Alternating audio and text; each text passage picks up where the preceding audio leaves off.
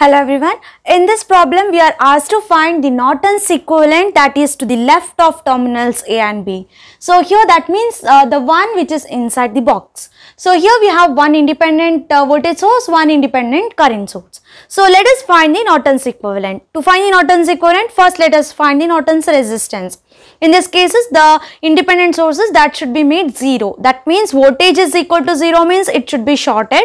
Current is equal to 0, that means the current source should be made open. Okay. So here we have 4 ohms. Here it is open circuit. This is shorted. Again we have 6 ohms. And here the terminals A and B. That means we have to find the Norton's resistance through these terminals A and B. So we can say that 4 and 6 are in parallel. So it will be equal to 4 into 6 divided by 4 plus 6, that is 10. So that is 2.4 ohm. So Rn is 2.4 ohm. Next we have to find the Norton's current. Norton's current is nothing but it is a short circuit current. That means the terminals A and B, it should be shorted.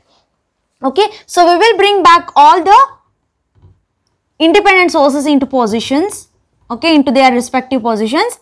Then we will find out the current, that is IN. Suppose this is my current IN. Okay, so what happens is, this is redundant. This resistance is redundant because it is across this shorted branch. So I will not consider this in the calculation part. 7 volt and 4 ohm. What I will do is, I will transform this voltage source. Okay, this is 8 ampere. Okay, I will transform this voltage source.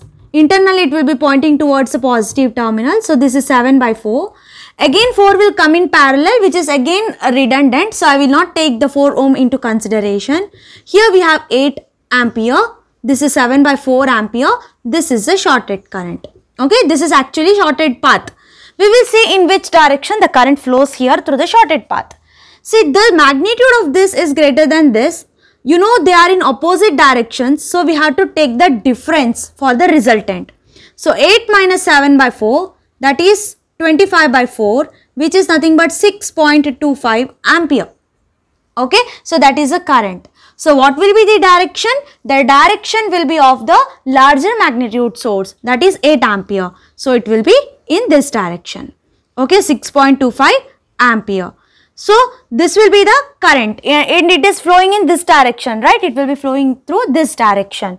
So your resulting Norton current, it will be having this direction with the Rn as 2.4 ohm, and then this is the terminals A and B.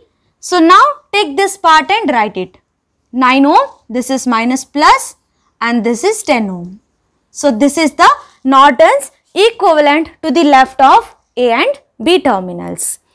Or else if you don't want to find the short circuited current, once again I will tell you, you can find the open circuit voltage across this particular thing. Okay, open circuit voltage. So how will you find it out? How will you find out the voltage across this particular thing?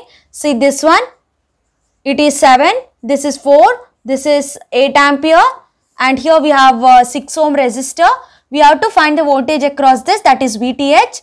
So I will consider this node voltage as VTH. I will mark the directions like this.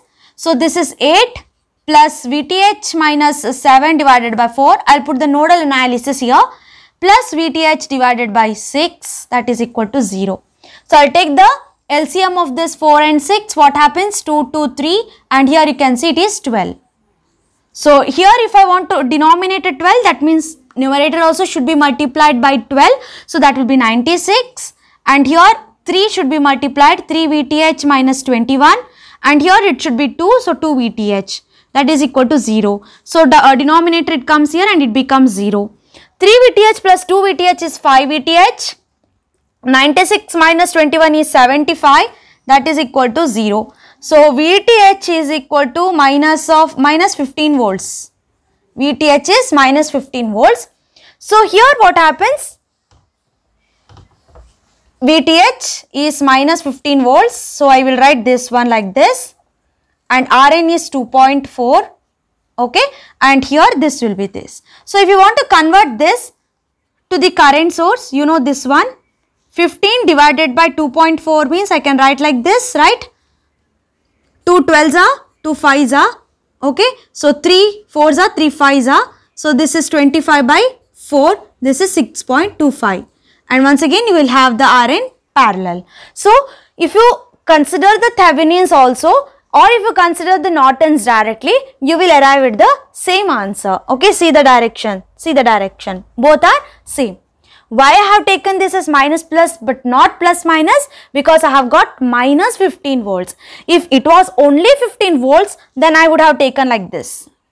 Since it is minus 15 volts and we are measuring like this plus and minus, we are taking minus and plus. Okay, so this is all about the problem 9.14.